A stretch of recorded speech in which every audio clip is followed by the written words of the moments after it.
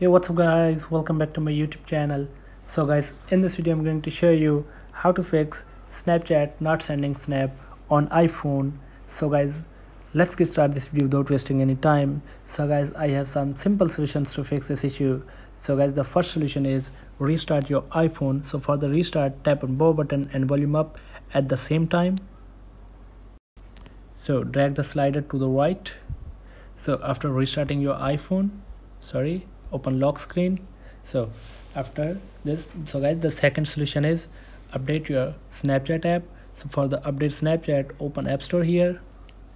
So search Snapchat here. So wait for it. So here is the Snapchat. So guys, if you haven't updated your Snapchat to the latest version, so update your Snapchat to the latest version. So after updating your Snapchat, so the next solution is, so guys, check if Snapchat server is officially down. So guys, go to the website and check Snapchat is down or not. So the next solution is enable camera app permission for Snapchat. So for this, open settings, scroll down and tap on Snapchat and enable background refresh here.